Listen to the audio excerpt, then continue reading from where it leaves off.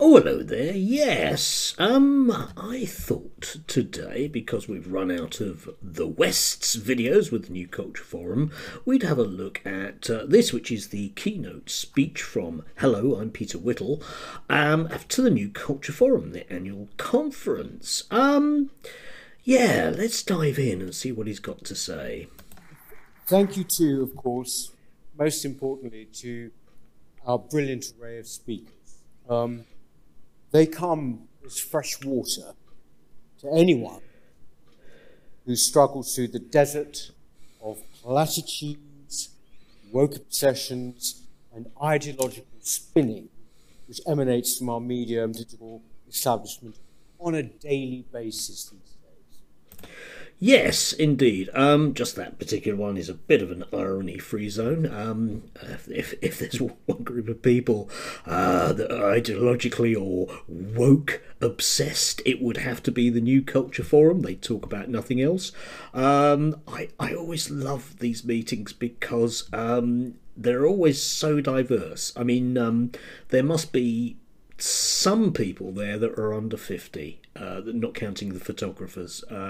If you took the photographers out of the room, I'm guessing the average age there would be about 65.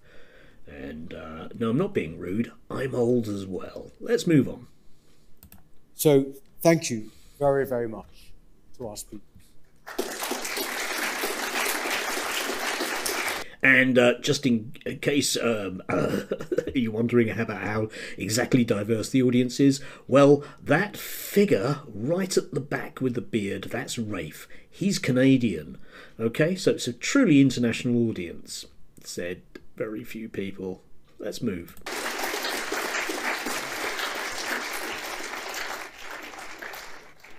Sometimes, you know, when we look at that political and media establishment, and then we look back to our everyday lives and our own experiences, it seems like they are living in an alternate universe.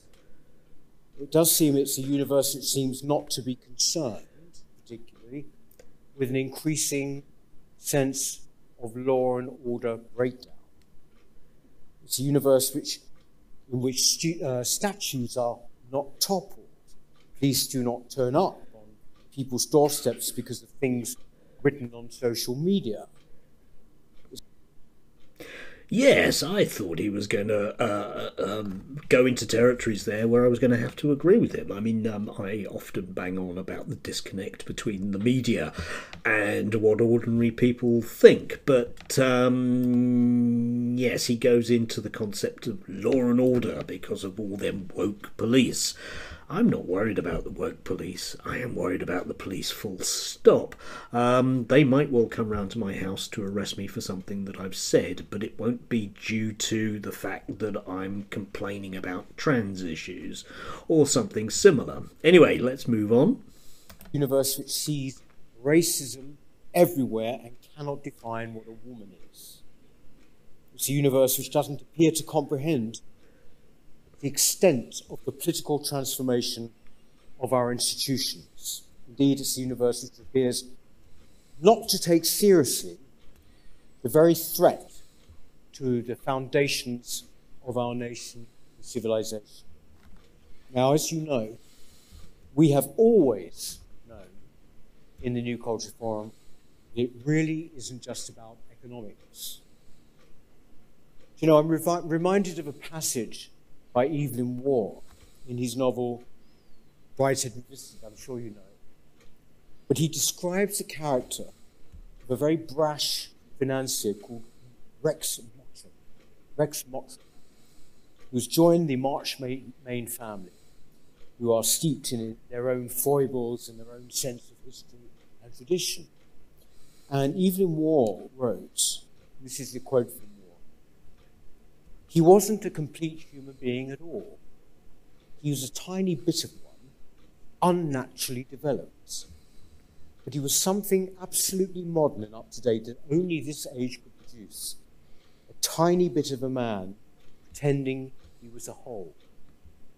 Now, you don't have to share Evelyn Waugh's nostalgia to see the analogy, nor fail to understand the dire economic straits that we find ourselves in to appreciate how the whole of this country now appears to be treated, I believe, as merely a balance sheet or an international landing strip.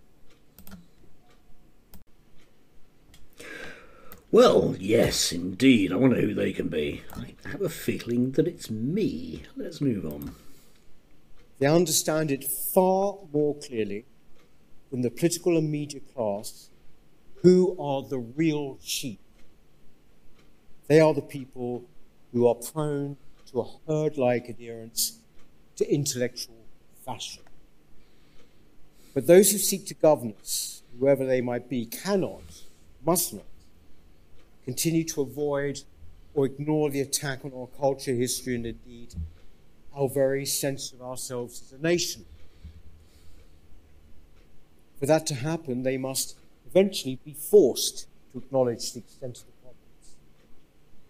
As we've seen today, the fact that our institutions have been captured by the left, the fact that a woke ideology now brooks no opposition and dominates all areas of public life, from the police to our schools, from our museums to the civil service. The fact that our history is being deconstructed and delegitimized before our very eyes. The fact... Okay, yeah. These facts, of course, aren't facts in the slightest. They are a construction, I'm going to use that word of Peter's, by the libertarian right here in the States and across most westernized, if I can use that phrase, just to borrow the New Culture Forum's idea of the West.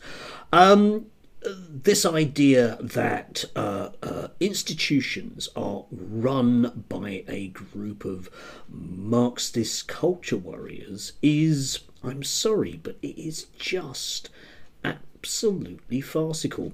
But the thing that it does is that it plays into this notion that something must be done. You know, it abandons the notion of society moving forwards. And indeed, I mean, he denigrates fashion earlier.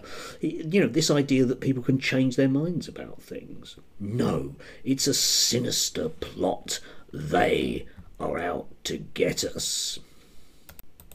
That free speech is increasingly restricted by so-called hate speech legislation and a creeping unofficial blasphemy law. Now, there is so much that can be done if the political will is there. Such will is absent from our main political parties. Now, people are angry, desperate, and often feel powerless. Philip this morning pointed out reasons to be cheerful, and he's right. But also, all around, I see signs of ordinary, exasperated people grouping together, forming alliances, and becoming active. And for me, this is so hugely encouraging. Days like today are encouraging. Next year, we'll see a general election. Now, we at the NCF, we will be putting together a series of pledges which we will present to all candidates to sign. Okay, just to dive in there before he gets on to his interesting, cough cough, ideas about a way forwards. Yeah, I mean, you can see exactly the direction of travel of this lot. I mean, I would agree with him about people becoming exasperated and therefore deciding to do something about it. This is a good thing. I'm the type of person that will always agree that it's a good idea that people are politically active. But if you see what's actually happening with people becoming politically active, the supposedly don't care government culture warriors have decided to simply shut down all of that stuff. I'm just wondering if Peter has any concept of, for example, if he thinks he's not going to getting his way, is he going to lead a march? Because that's illegal. Yeah. Anything beyond writing to your MP has basically been banned in the UK. You know, this notion of the wokes getting away with it no matter what because of the police, unfortunately doesn't actually join together with what we might call reality. Now, we are not a political party, but this will act as our manifesto. We are not a political party yet, but this will act as our manifesto.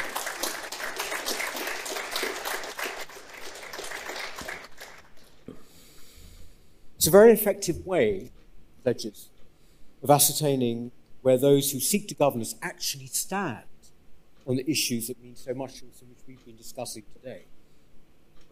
In the meantime, I would like to share with you something of my own vision of the future that we've been talking about, my suggestions of what maybe should be done. First of all institutions which stray from their remit by prioritizing ideology must be challenged and, if necessary, lose any public funding. Right, just to dive in there, yes. There's a plethora of these types of groups on the right now. They're all designed to apply pressure. There's no way the New Culture Forum is going to form its own political party. That's farcical. But what they're designed to do, a la the Brexit party with Nigel Farage, is apply pressure to the Tory right to bring in legislation that they want. And here we have the first one. Institutions that do things ideologically. What a wonderful phrase that is, isn't it? Any definition there of what's ideological? Well, what they mean, as ever by ideological, is things we don't like, yes? Left-wingers are ideological. Right-wingers are always commonsensical. But this notion, oh, we'll just stop it. Well, okay then, that will be great. Interesting about charities in the UK. If they don't like what you're doing, you ain't going to be a charity anymore.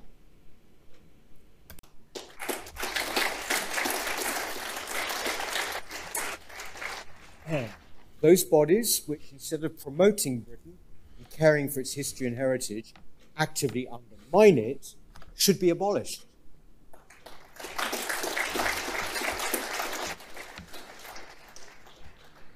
The entrenched heads of so many of these quangos should be fired.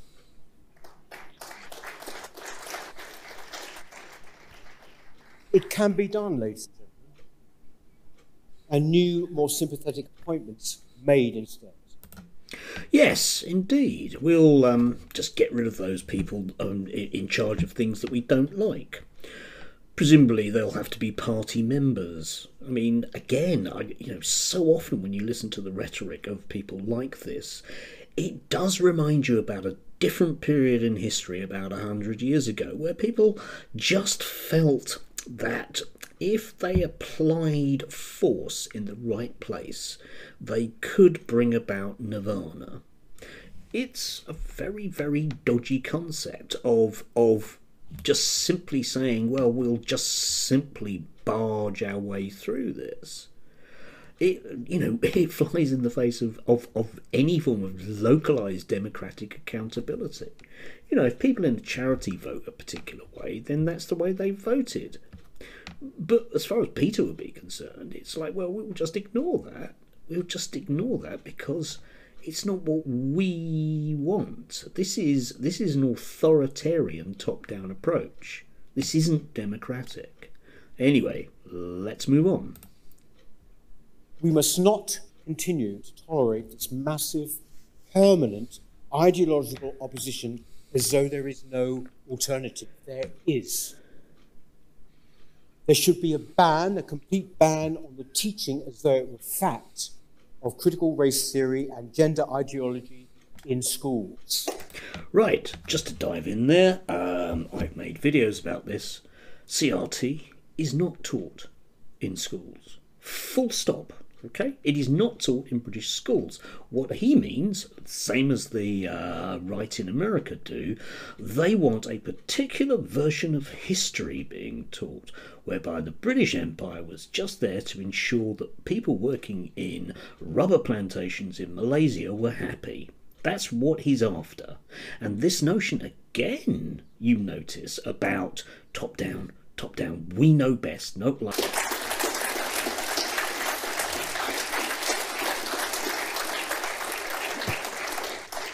The indoctrination of our children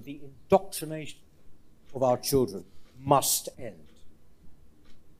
It must be stated unequivocally, finally, that there is no blasphemy law in this country, and that we will never ever again tolerate a situation where a teacher has to go into hiding for showing his pupils cartoons of Mohammed, as recently happened in Batley.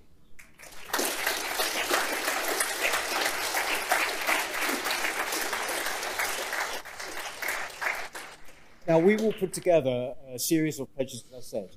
Those are just a flavour. Yes, we have got the flavour of those, Peter.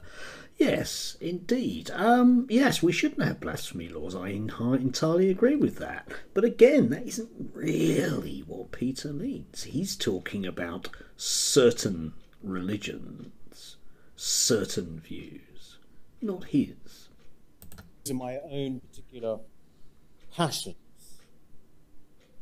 Finally, as we've heard today, Ray spoke eloquently about this. Anyone who demurs from the official narrative that mass immigration is an untrammeled good and that diversity is the main source of our strength faces ostracism, insult, and charges of racism. Lobbyists for migration, whose motives are never questioned, by the media, have successfully managed to blur the crucial distinction between the moderate levels of migration allowed by any normal country, and the same with this country until the 90s, and the mass migration of the type Britain has experienced over the past 20 years. Okay, and again, yes, indeed, we get to the nexus, the crucial thing. It's about all those brown people. This notion that people on the left magically don't believe in borders and believe in unparalleled immigration. We really don't. We really never have done. If you want to look at who's fully in favour of immigration, you really need to point directly at the government, and any notion that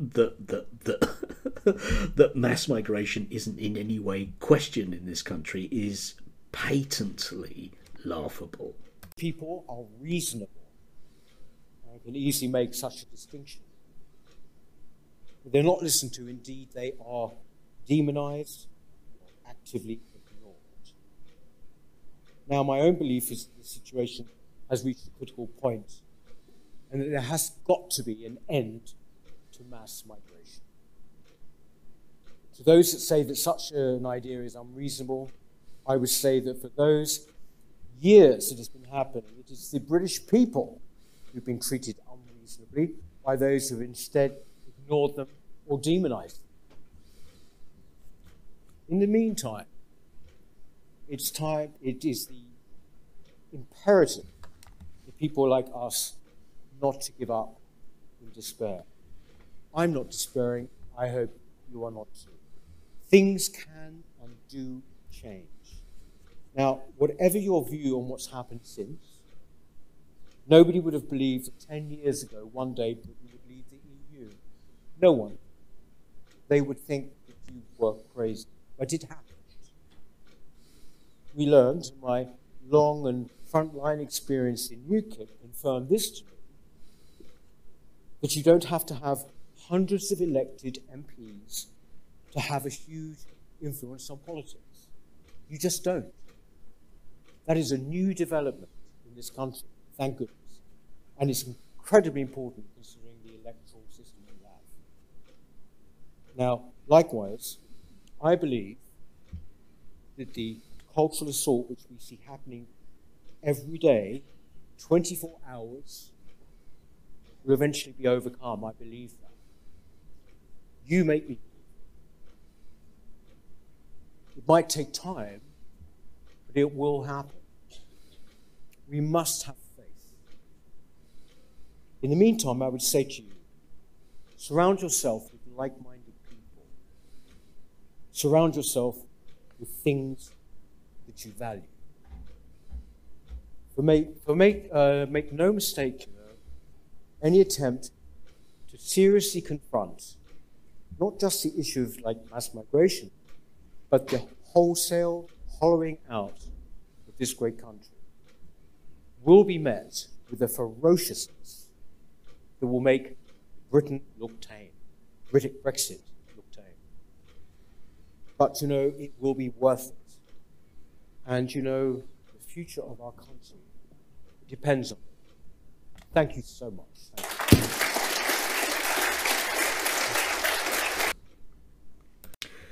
Well, yes, there you have it. A small amount of implicit threat there at the end. Yes, you know, things do change, and they want change, but they hate change at the same time. And, you know, you end up with all of these kind of ridiculous straw man arguments. And yet, implicitly in this, you know, although obviously Peter would think to himself, well, it's obviously you're going to say that as this woke cultural Marxist bad person. This is implicitly racist. This is implicitly racist to a white audience. He's standing there with a Union Jack and he's basically blaming our ills on immigration. Now, this wouldn't be out of place with the NF in the 80s. It's exactly the same thing. The targets are the same. Lefty teachers, weird financiers who oddly might be Jewish, all the rest of it. It all ties into it. Now, people like this don't like you drawing those analogies, but I have to. Those are the historical analogies that there are. And again, you know, one of the reasons why they don't like this notion of questioning history is because people that question history and know history will come up with those analogies, and we're right there at the moment. You just have to look at the laws that this government is passing, which are vastly undemocratic.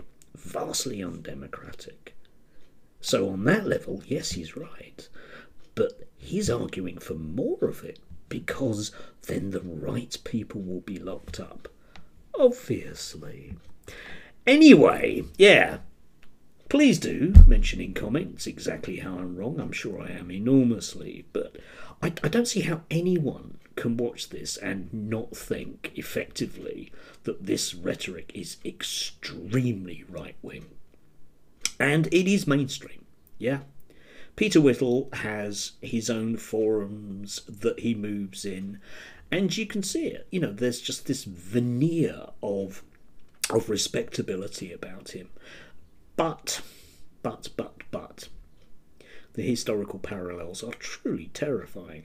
Anyway, have a lovely rest of the day. As I say, please do feel free to tell me how wrong I am. I always like that.